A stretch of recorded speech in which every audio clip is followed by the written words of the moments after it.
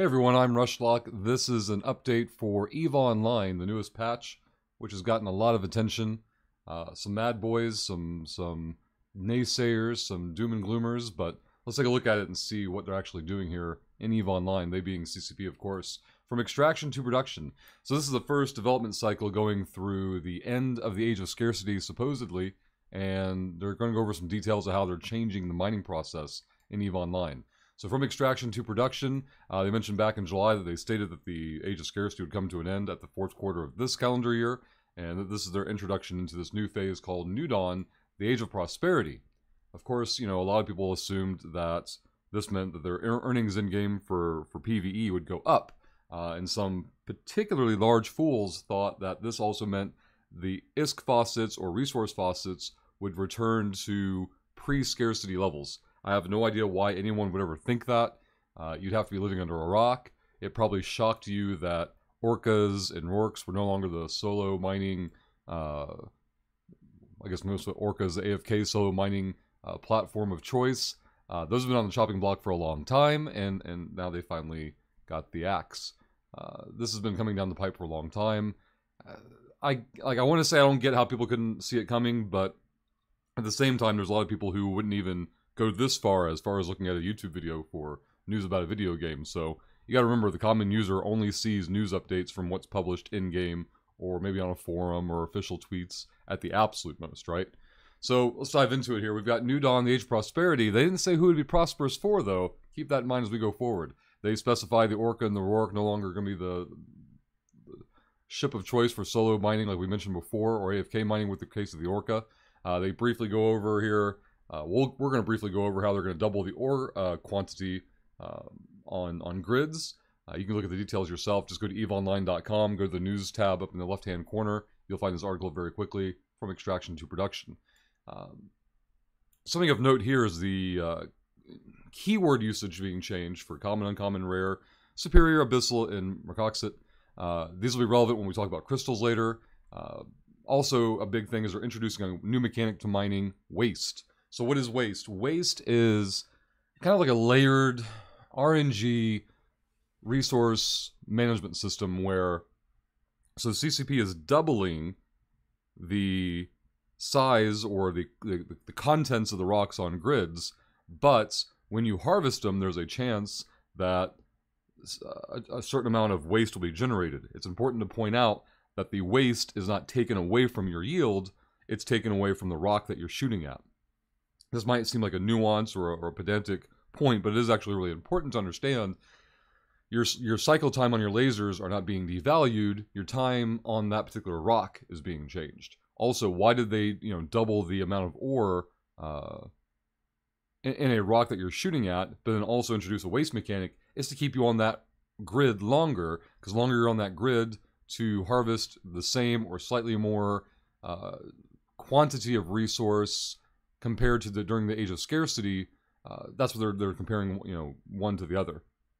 And going back to the point of some people, for whatever reason, thought they'd go back to the pre-Age of Scarcity faucet levels. That was never the intention, and this is how they're going to go forward with it here in the future. So basically, T1 harvesting will have higher waste, and T2 or Tech 2 harvesting methods will have an improved rate. There's a chart here we'll get to in a little bit. Let's get through the main points here. So mining waste and resources, they talk more about how, look, we're doubling the ore, there's a waste mechanic. I'm trying to keep this as short and concise as possible. You can read the details yourself. They try to give you like some examples here. This one's not so good in my opinion. This one's a lot better. If you're using Tech 1 modules, you're always going to have waste every single time. So it's per cycle. It's not a percentage amount per yield. It's an average, right? So if you're using Tech 1 modules, you're always going to generate waste. If you're using Tech 2 modules, you're going to generate waste about 1/3 of the time. And if you use faction modules, you don't do waste at all, and you actually start making, even more than the Tech 2 users, which puts a sudden demand on faction modules. I'm very curious to see who's going to benefit from this and get a stranglehold on those modules going backward or forward, in terms of stockpiles going backward and new acquisitions going forward. So I think that'll be interesting as well. Huge changes to compression. They basically want you to compress the ore out in space but in its current state, and this might change, and this is still on test server, it seems strange to me that they want you to compress tethered up or in a POS. Like, maybe this change was made with the thought process that, like, hey, at some point in the future, we'll get POSes out of here, and it won't matter. But even then, nerds will just be set on a tether, you know, compressing and crunching ore. Now, they've also added waste to the compression process. So they've got this double layer of waste going when you gather the resource out of the asteroid, and again when you compress the ore if you need to move it somewhere. And so, despite doubling the amount of ore in the asteroid, like, Tech 1 users aren't going to see any benefit. They're going to see a loss. Tech 2 will overall see a slight improvement. And then, of course, faction modules will see a nice uptick if you're capable and willing to pay the investment cost of doing so. Compression, though, is going to make some really weird math going on for, you know, how the ore comes in.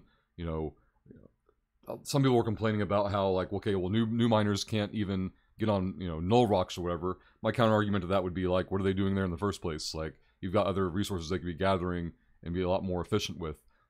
It does kind of put some work, though, on the administration side of organizations and all, trying to make sure that people are using I guess proper fits or whatever. You don't want somebody out in Tech 1 modules going after your high-end moon ores when you'd prefer to have them gathered by people with higher skills, higher modules, right? So, you know, that can create work for organizations trying to shove people. And if they're a new player or lower skill-pointed player, how are they going to receive being told, hey, get off that good site and go, you know, gather this stuff instead?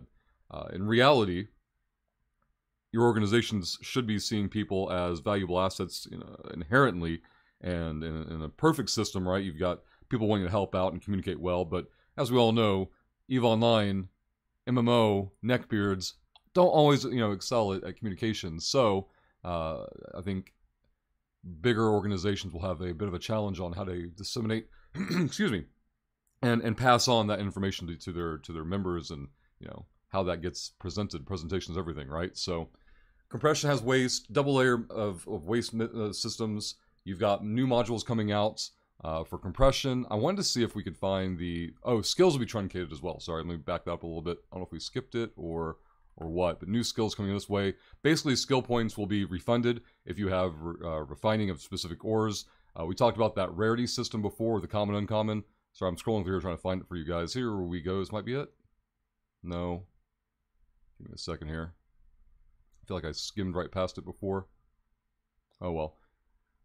The main point, oh, here it is, condensing all reprocessing skill points from 19 individual skills down to 6. They're going to refund up to 13.5 million skill points if you've been fully, you know, invested in those skills. You'll get that SP back, and you'll be able to respend it into this common, uncommon, rare, basically a rarity system for ore types. You know, things like high sec will be the common, maybe uncommon, and different security statuses will change from there. Coming back to the mine crystals, so you've got different types of crystals going forward. You've got the standard yield, which you're used to. You've got high yield, high waste, and less reliable.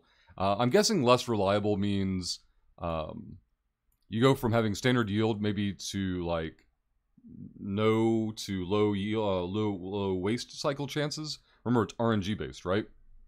So higher waste, I'm guessing, means a higher percent chance to waste. I don't know what less reliable means. Maybe the crystal's wearing out, I'm guessing, and then very unreliable makes the crystals wear even faster. Not quite sure. I didn't see anything here that mentioned like how that part broke down specifically, but I could have just missed it, so maybe you'll find it in here. Something that's interesting is you can intentionally have a very high waste setting so that if you want to go offensively into enemy space and destroy their higher value rocks, you can do so. This might create conflict drivers for mining grids, it might not, but it seems with mining overhaul changes in general, why not have something like that where you can go mining PvP wise, like go out in a small gang or even a fleet and try to knock out. It'll be interesting to me to see how like the fleet's going out to do so compared to the value of the ore they destroy, compared to the ships are going to lose by getting aggressed by any potential defenders. If nerds decide to undock and defend, they may not, and we might see a lot of ore getting wasted. And on top of the inherent waste of just gathering ore now in general with this system, now you have the option of people going out just for the sake of destroying things and destroying rocks that won't get their resources used. I think is really interesting, and I'm kind of excited to see if anything comes of that. It might be a big whiff. Nerds might not be willing to do so. I think I think there are more nerds willing to go out and aggressively mine or hostily mine just to destroy the rocks than there are people willing to form up and defend their space to do so. So we'll see how that plays out.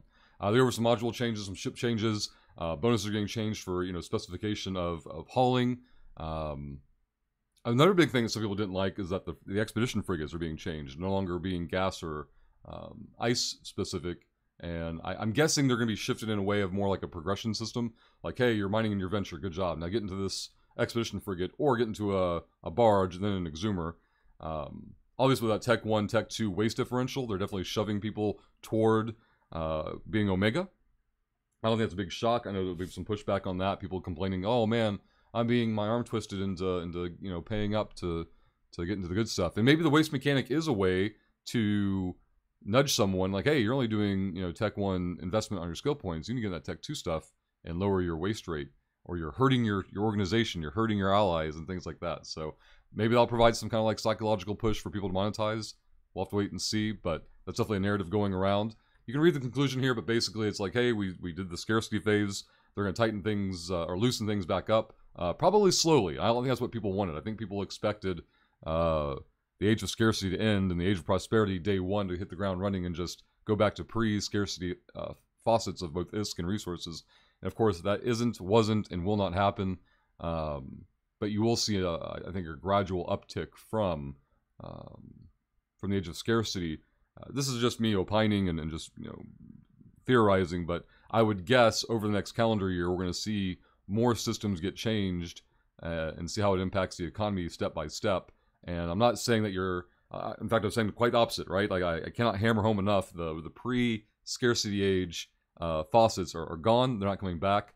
I think we're going to see a slight uptick from age of scarcity, and I think it'll be probably, I don't want to say overpromised and under-delivered, but I think people set their expectations. Users set their expectations way too high, and then when it falls short at all, the hype just deflates, right? So anyway, again, go to eveonline.com, go to the news section. You'll see, in fact, we can just show it to you right now. Go to the news section, come down a little bit. You'll see from extraction to production. Click that link or that button, and you can read all about the details yourself. If you have any input, questions, or feedback, put it down in the comments down below the video, and we'll see you all next time.